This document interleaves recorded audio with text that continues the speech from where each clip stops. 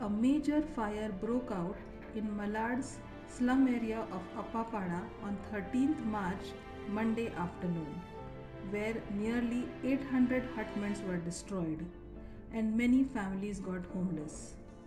Students of the area who study in nearby civic school said they had lost their hall tickets, textbooks, and notebooks in the fire that was triggered by Monday's cylinder blast.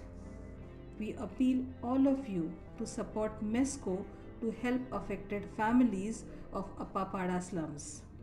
We urge you to donate your valuable money to MESCO and you will also get income tax benefit under ATG. Thank you.